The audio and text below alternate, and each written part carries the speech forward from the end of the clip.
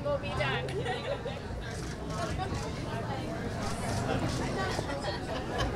All right. Okay.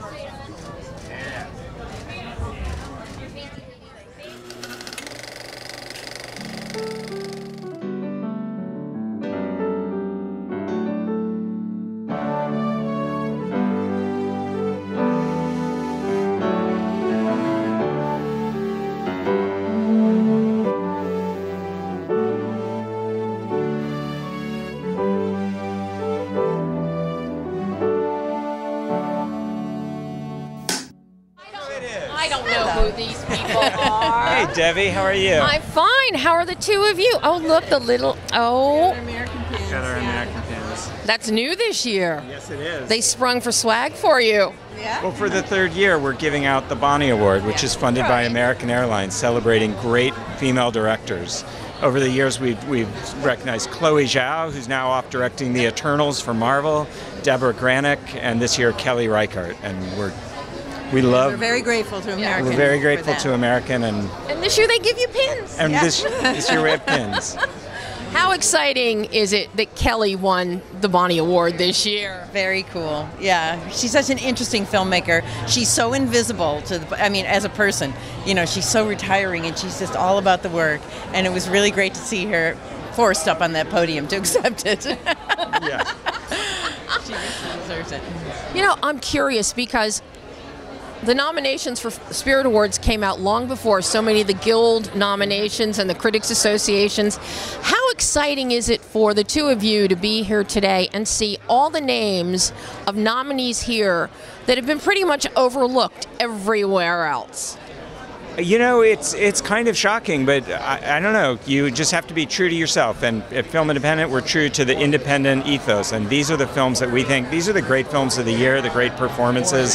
What other award shows do is obviously not something we can control. But I think pretty clearly these truly are the best films of the year. And when you have movies like, you know, Marriage Story, Booksmart, Uncut Gems, The Lighthouse, like these should be celebrated everywhere. And we're just happy to be able to do it here. Yeah. That's something that's excited me through the award season, is seeing how nobody else was really taking a look at these films, but for Film Independent. Well, I mean, that's our job, to celebrate, you know, bona fide independent films and the best of the films. And so we're doing our job. And we can't, as Josh says, we can't control what everybody else is doing their job too.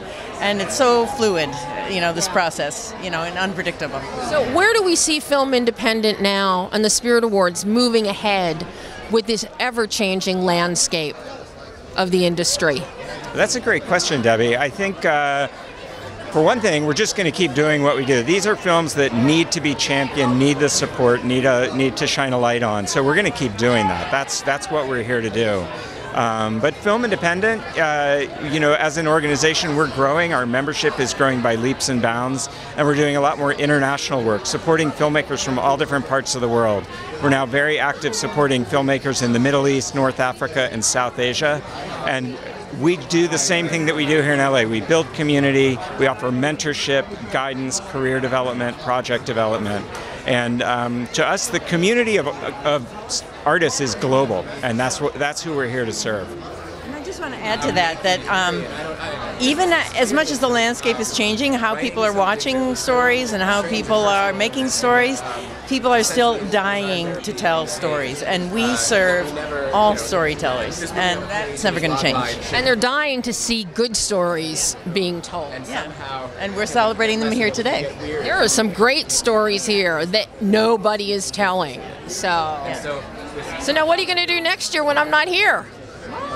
Where are you going, Debbie? No, this is my 30th year, Josh. Don't you think you've had enough of me? 30 years?